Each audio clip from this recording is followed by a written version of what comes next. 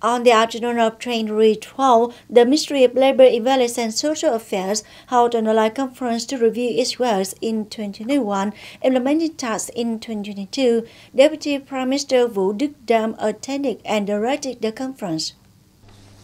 At the conference, Kansas City proposed according to the provisions of Resolution number 68 per NQCP and Resolution number 126 per NQCP a policy to support meals for people as FOF1 individuals from 27 of April 2021 to December 31st. Up to now, the government has not issued new regulations. While the COVID-19 epidemic is still complicated, the number of FO is quite large.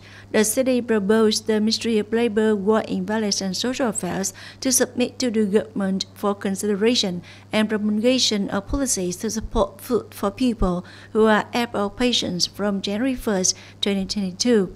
Speaking at the conference, Deputy Prime Minister Vũ Đức Đam directed that in the coming time, the Ministry of Labor, Invalids and Social Affairs shall cooperate to establish child rescue and protection networks at all common levels, interested in implementing activities to support visiting families of people with meritorious services in a safe and cozy way on the upcoming learning year, continue to promote the application of information technology, carry out digital transformation to meet the management, direction and execution of the industry, stabilize and develop the labor market.